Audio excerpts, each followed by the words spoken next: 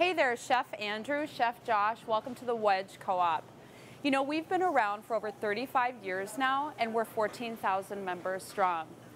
You're going to find that we are the source for locally produced, natural, organic ingredients.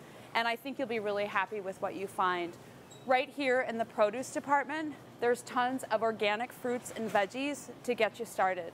The meat aisle is over in aisle 7. We've got tons of local meats and poultry for you to choose from. The staff will be happy to help you out. In between produce and meat, you're going to find that we've got locally produced groceries as well. They make fantastic ingredients for you. And don't forget the artisan cheeses. They're over by the meat department, and that's where local farmers really shine. So whenever you're ready, go shopping. You got a good head of cabbage for me? That looks great. Oh, we have fresh cilantro here too. And I think while we're over here, those fennel bulbs are calling my name. Then we're gonna do a little pork tenderloin here.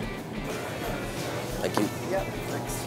And then probably one of my favorite locally sourced products for sure is some Ames Farm honey. We're gonna go with the Summer Blossom. I think it'll play nice with some of the ingredients for our dessert.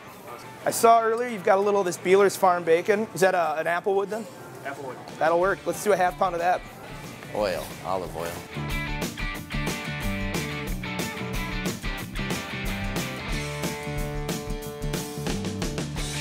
Minnesota honey.